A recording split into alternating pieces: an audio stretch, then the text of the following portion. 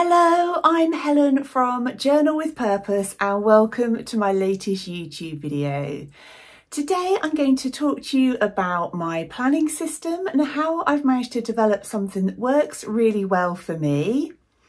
I've been asked lots of questions over the years about how I managed to stay so organised and seemingly get so much done.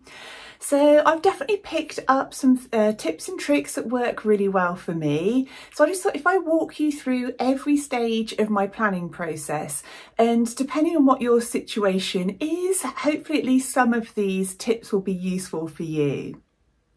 So the very first thing I do is start getting everything out of my head. Now I call this a master list, but you could call it a brain dump. Anything you like. It's just that time for you really to empty your head of every single thing that you need to get done and all of the things, really importantly, that you want to be working on.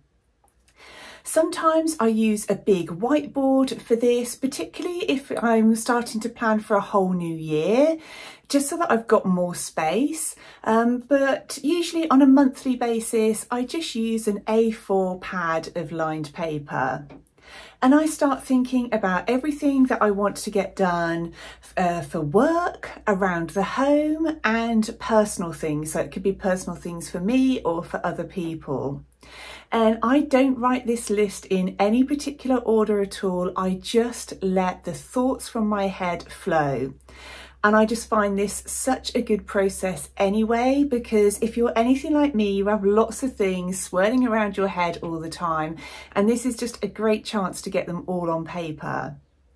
So there's always lots of work tasks on there for me, but there's often things like new skills that I want to learn or improve at, some courses that I really want to take, maybe something I want to get done in the garden or around the home. So absolutely everything goes down on this piece of paper, and I try not to filter anything at this stage.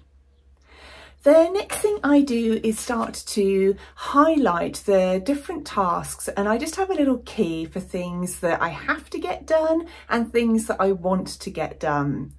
And this is to make sure that my time isn't too dominated just by the things that have to get done. And so there I definitely have things that I have to do for other people. I have a schedule for Patreon of things I have to get done every month. So those all will be highlighted with have to. And then everything else are the things that I want to get done. And I try to make sure there's a really good amount of those on my list, because I think that really adds to my happiness when I'm working on things that are important to me, not just important to other people. And I love lots of the work that I get to do, but I really like to make sure that I've got time to work on myself, improve my skills, all those sorts of fun things. And the next thing I do on this piece of paper is start to write down some deadlines. And this is really easy for things that I'm doing for other people or things that I have on a schedule. But I like to set some kind of deadline for the things that I want to get done. And this isn't to put any extra pressure on myself, but it's just try and give me some guidelines of when I want to be working on those things. So for example, it might be if it was improve watercolour skills, I might put the end of the year, but I'll then start thinking about what I'd need to do. Maybe I want to take one course every month throughout the rest of this year. But there's other things that I want to get done, like I've got some knitting and sewing projects on the go, and those I can set myself some deadlines maybe over the next couple of months. And that's just to make sure they stay in the top of my mind. Once I've got all of this list complete, I start working on my plans for the month. And this list I may well come back and add to, but at this point, this is where I'll open up my planner. I'm using a Hobonichi, but it really doesn't matter what kind of planner or system that you're using. And I then write down on the left-hand side of my monthly calendar all of the things that I would like to get done or have to get done throughout the course of that month.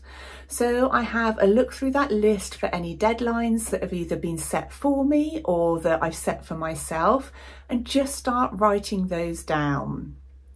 And I usually do this about a week before the new month begins.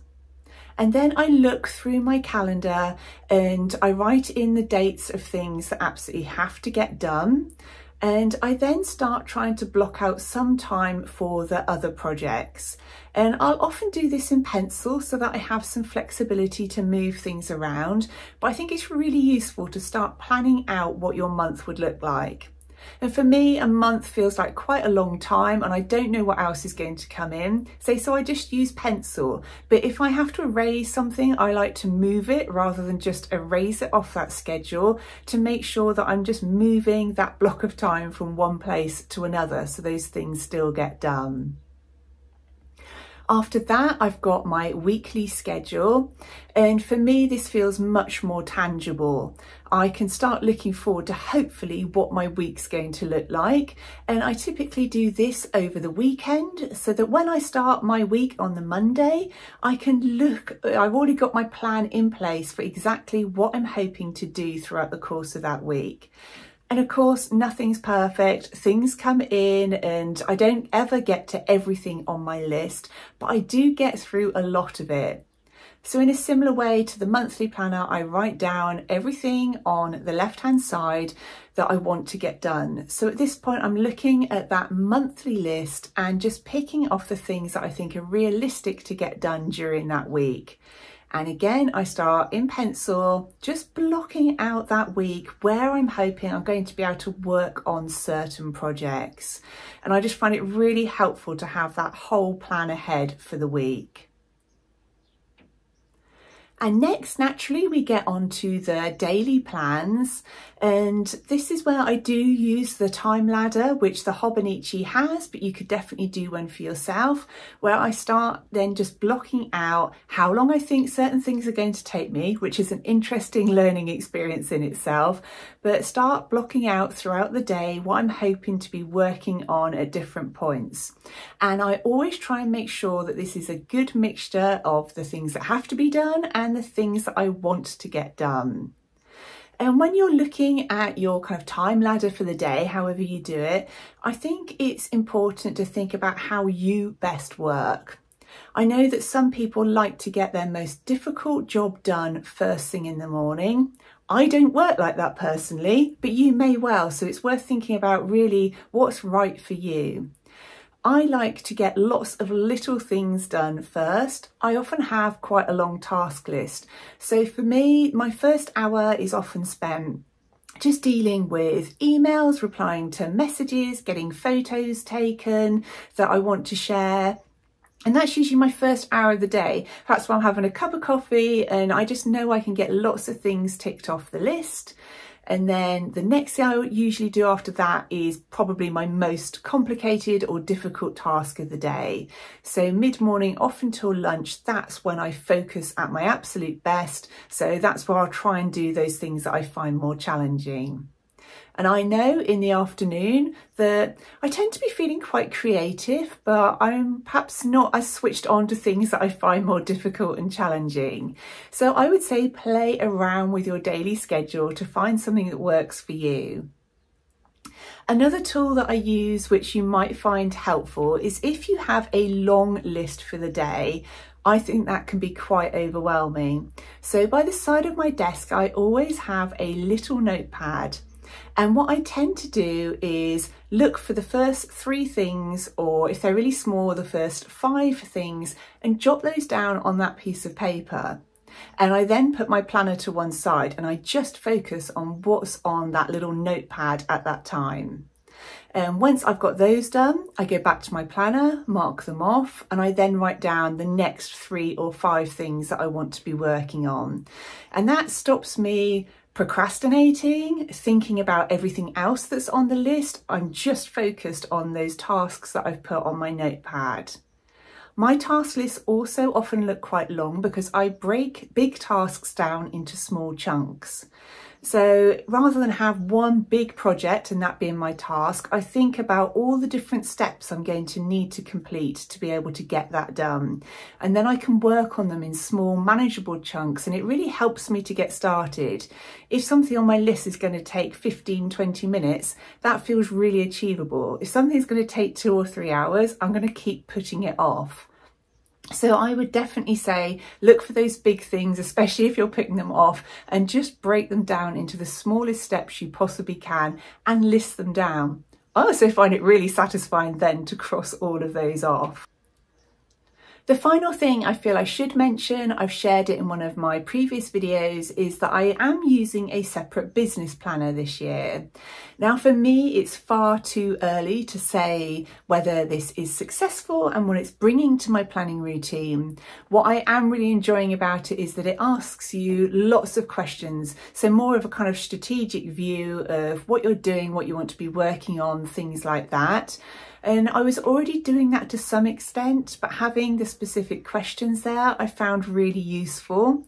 So at the moment I feel like the first part of the planner, thinking about the whole year ahead, has been really helpful, but maybe the monthlies is too much of a duplication of what I'm already doing. But I want to give it at least 6 months before I talk about that in any more detail, because I just think that's a really good time to find out whether a planning system's working for you. So I really hope that's helped you in some way. So I've had so many questions asking me to talk about my planning routine. I always make sure I do my planning at the end of one day for the next day, so that when I wake up, it's already down on paper what I'm going to be working on. And say things happen, you might be ill, something might come in that just overtakes your plan for the day. But getting in the habit of that whole planning system, I think, is really helpful. And say tiny chunks so that you don't feel overwhelmed. And that little notepad, to me, that's my kind of secret, my key of how I get things done, because I just push everything else to one side so I can just keep focused on those.